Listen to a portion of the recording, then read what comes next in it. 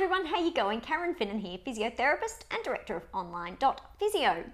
So today is another episode of Then and Now, where we compare injury and health management from the 1950s with that of today. And we're aided in this by the Universal Home Doctor, which was published in 1950. So today we're up to the letter D and we're talking about dislocations. So let's see what we thought about dislocations in 1950. Dislocation. Dislocation usually refers to the displacement of a joint from its natural position. This may be caused by injury to the bones and ligaments which keep the joint in position, or it may be due to disease.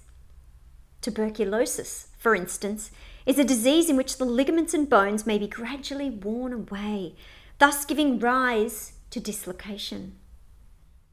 Well, thankfully, tuberculosis is a thing of the past, and I can quite honestly say in 20 years of being a physio, I have never seen a dislocation from tuberculosis. Thank God. The parts of the body which are most liable to become dislocated are the shoulder, the hip, the jaw, the kneecap, the finger joints, and the elbow.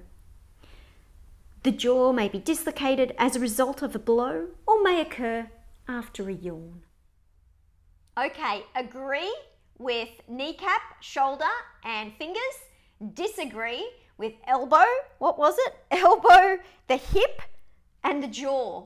So the elbow, hip, and jaw are very congruent and tight joints, and they're not commonly dislocated. So there is a serious amount of trauma going on if in the 1950s the jaw, the elbow, and the hip were being constantly dislocated.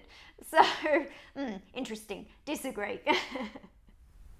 Once a joint has been dislocated, it is very apt to slip out again, and it is not unusual for a person to become quite expert at readjusting his own particular dislocation. But this should not be tried on another person by any unskilled person. Okay, I'll agree with that. So once somebody has dislocated a joint once, it can be common for that joint to then dislocate again and for it to become recurrent, particularly with those most common joints that dislocate, the shoulder, the knee, perhaps fingers. So I have found that interesting. I agree with a little, but not so much with the other stuff. But anyway, let's see what we get up to next time. Thanks, guys. I'll chat to you next time. Bye.